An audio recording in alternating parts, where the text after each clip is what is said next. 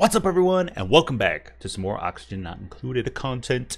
Today is a viewer request from, there we go, Richie Grape. Has another request for you. Could you do an updated, not using endgame materials, material overview? So that's what we're going to be doing today.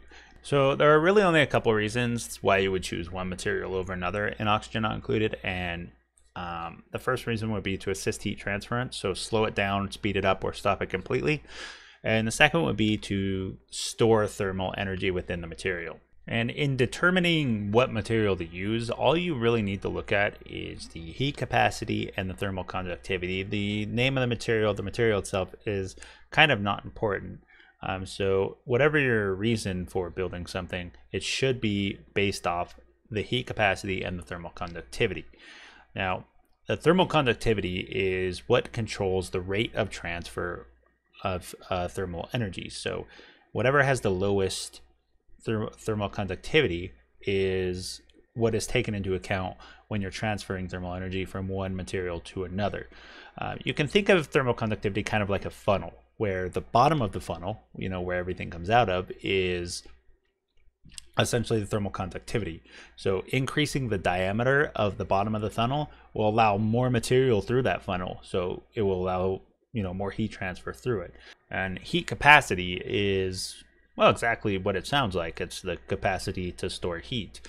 So essentially what it breaks down to is that you can store the same amount of energy in something with a higher heat capacity without raising the temperature more. So an example of this would be right here. I have some obsidian and I have some igneous rock. Now, so what we're trying to show here is that obsidian has a heat capacity of 0.2. Igneous has a heat capacity of 1. Now, we have hydrogen at exact same temperature here and exact same mass. So we're going to be dumping the exact same amount of thermal energy into both the obsidian and the igneous. But what we'll see is that the igneous will actually heat up less. It will be a lower temperature because it can store more thermal energy without raising a temperature. So we can look here, the igneous is 21.5 degrees, obsidian is 27. And they're not really going to increase at this point because they've kind of reached a balanced state where the temperatures are relatively even, so we're not going to get much transference there. So because igneous has a much higher heat capacity than the obsidian, it was able to store the same amount of thermal energy, but it's at a lower temperature, which makes it a really good insulator. So let's say, we had a biome next to our base that was like 100 degrees, and we wanted to wanted a temperature barrier in between that and our base, so we wanted to keep our base at a much lower temperature. Building a wall of igneous would help because it would be able to absorb a lot of that heat energy without increasing in temperature as much as like a material with a lower heat capacity. So if you're looking to insulate from heat, then something with a high heat capacity is very good at doing so. Mass can also come into play here, but we don't have much control over mass, so I wouldn't worry about it too much. Another example why you would choose one material over another would be heat storage. So maybe you had a lot of excess thermal energy, maybe from a volcano or something, and you didn't really know what to do with it, so you wanted to store it up. Something with a high heat capacity could also store a lot of energy. Now, yes, it will take more energy to heat it up by 1 degree than something with a lower heat capacity, but it can also store more of that energy. So whenever you're actually ready to transfer that heat out from whatever you're storing it into something else, it will be able to transfer to more things. Here's an example of this. So here I have hydrogen, 2,000 grams of hydrogen at 86.9, and here I have oxygen, 2,000 grams of oxygen at 86.9. Now, because oxygen has a lower heat capacity of 1, whereas hydrogen has 2.4, it may be the same temperature, but it has less thermal energy stored within inside it, and we can see that by unpausing it here. And we can see the window tile down at the oxygen has reached 22.4 degrees. And the hydrogen, even though it's heating 2 tiles, it was able to heat both tiles up more than the single oxygen tile here. So it was able to increase their temperature by more than the one down on the oxygen. Not by much, but this is just a small example. We've only got 2,000 grams of hydrogen. So if we wanted to store a lot of thermal energy, we could obviously increase the mass of the hydrogen and, have more storage room there. So if you were trying to store thermal energy, something with a high heat capacity and also a high thermal conductivity would be best. That way, when you're ready to transfer that heat energy out, then you have the potential to transfer it fast. So let's talk about thermal conductivity for a second and why you would want something with a high thermal conductivity. So let's say you had a volcano and you were trying to transfer that heat over to a steam turbine to power the turbine.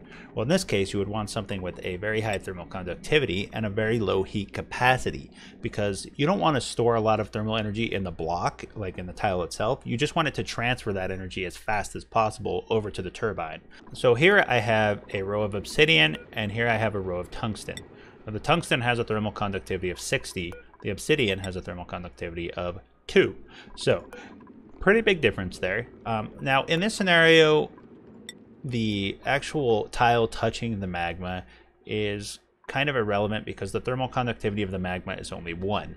So the magma, transferring the magma to the tungsten is going to be the same rate as the magma to the obsidian. But what's going to change is the tungsten tile here to the next tungsten tile and then the next tungsten tile. That's going to be much faster than that of the obsidian. And if we hit the temperature and we hit play, we can see that happen right in front of our eyes here. So even though the magma is controlling how fast the temperature of the magma is being transferred to the next tile over, the tiles themselves are able to transfer heat between each other much faster than the obsidian would. Not to mention that the obsidian has a higher mass in this case, but even if the mass was the same, we would still have the same effect here. And then there's one other thing I should touch on, which is about thermal conductivity. Now, if you can get the thermal conductivity down to a low enough number, then it will stop heat transfers completely. You can see this with either insulated insulation, but you can see that thermal conductivity is 0 for this, which means there will be no heat transference at all. Another way, though, you can get around it without using insulation is by using insulated ceramic with any other tile. And this is essentially because of the way the game calculates temperature transfer between 2 tiles. So the insulated ceramic is actually a low enough heat thermal conductivity that it won't transfer heat to another tile, or it won't be able to transfer thermal energy to another tile. So if you do a double layer of insulated ceramic and igneous rock, so whatever the heat is on the left side would heat up the igneous rock to that point. Whatever the heat is on the right side would heat up the insulated ceramic to that point, but they would not transfer heat between each other. So to summarize, a high heat capacity with a low thermal conductivity makes a good insulator. A low heat capacity with a high thermal conductivity makes very good for transferring heat very quickly or transferring thermal energy very quickly. And then something with a high heat capacity and a high thermal conductivity would work very well to store a lot of thermal energy and then transfer it out very quickly as well. But all you would really need for high storage would be, for a lot of thermal storage, would be a high heat capacity. So I hope that I was able to explain this well enough to be understandable and help some of you out there who are kind of struggling with what materials you should use for what. And if I didn't explain something, you can ask me in the comments or try my Discord, or try me on Twitch or wherever. But yeah, that's going to be it for this video. Thank you for watching. If you enjoyed it, hit that thumbs up button. If you didn't like it, hit the thumbs down. But let me know why you didn't like it. If you want to, you don't have to. And subscribe if you're new to my channel. If you're not subscribed, just do it, because why not? It's free. It costs you nothing. Anyway, thank you for watching the video, and I hope you guys have a wonderful day.